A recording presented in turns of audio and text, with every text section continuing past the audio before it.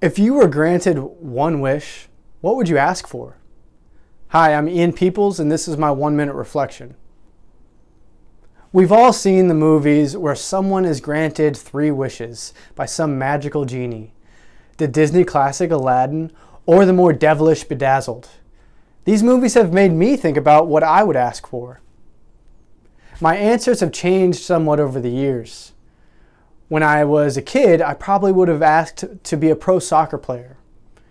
As I got older, that wish changed to having an unlimited knowledge, the desire behind original sin. But on a retreat a few years ago, I realized that I wanted the pearl of great price, and that pearl is Jesus. As Christians, we are taught that faith is not merely a choice, it is first and foremost a gift.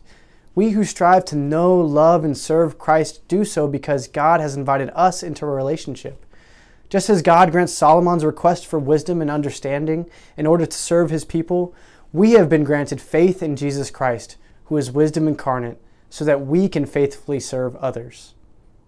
What gift do you want to ask God for today?